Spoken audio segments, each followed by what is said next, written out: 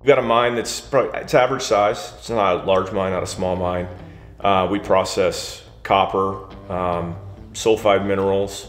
We've got a large deposit that we've been working on since 1882. And so we use large equipment. Trucks carry 270 tons at a time. We've got shovels that fill those in 3 scoops. We haul that material and we process that into a couple of different products. Copper cathode, they're sheets that we plate the copper and we harvest it every week.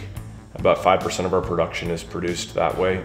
And then we have another process where we grind material. We take ore that's copper bearing.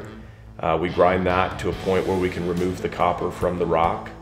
And then we further process that copper concentrate, it's called, at another site.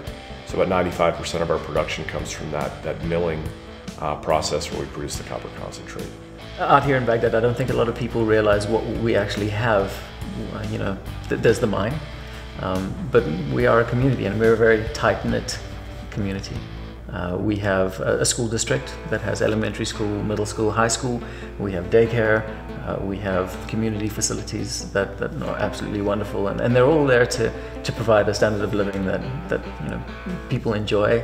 They want to live out here, and something we can be proud of.